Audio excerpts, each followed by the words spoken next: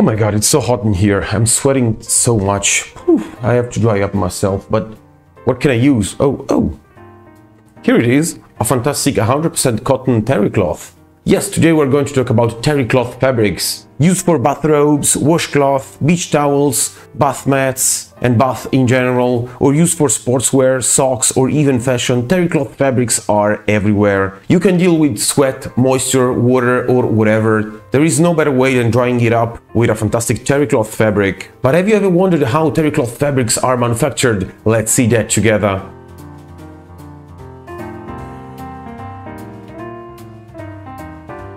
Terry cloth are instantly recognizable due to the loops that they have on the surface. These loops are the reason of why these fabrics absorbs twice or even 3 times the moisture normal fabrics do. The longer the loop, the best absorption the fabric has. First, you have surely noticed that terry cloth fabrics are 100% cotton or a mixture among natural fibers. It's not a coincidence. Cotton absorbs water much more than a synthetic fiber such as polyester. So if you want a fabric that absorbs a lot of water, you have to start with the choice of the fiber composition. Cotton is a great choice indeed. Okay, now that we have the yarn cone 100% cotton here, for example, how is the terry cloth manufactured? There are 3 ways to manufacture terry cloth fabrics: weaving, warp knitting, and weft knitting. Let's start from weaving the classical terry cloth. Most fabrics are made by weaving yarns in 2 directions: vertical warp and horizontal weft.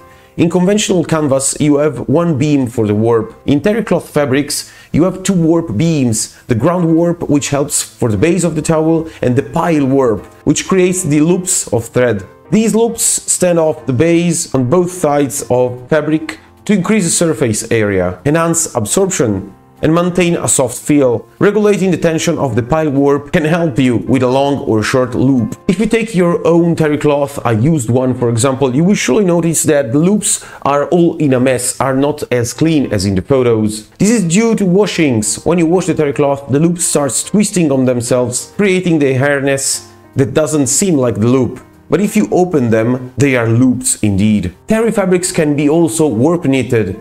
Block the loop fabric is a special kind of warp knitted fabric. It is characterized by a special construction in which loops are formed in the base material, either on one side or on both sides. Terry cloth is used predominantly in the cleaning textile sector. Warp knitting is considered the most efficient among the technologies for terry cloth fabrics. Warp knitted terry are produced with several beams, not just 2.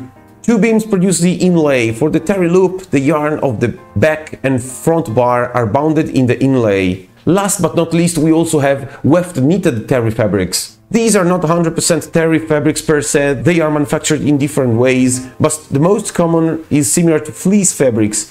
Can be created with flatbed and circle machines with double bed needle bars. These type of terry fabrics are used very much in sportswear, for example. If you take for example the sock that I use when I go running, there are loops indeed. And this sock is circle knitted, so weft knitted. That's it for today guys, hope you have enjoyed the content of this video. You will find my details below along with my email, Reddit and so on. If you need any textile help, I am at disposal naturally, and as usual, stay safe, take care. We'll meet again guys in the next video.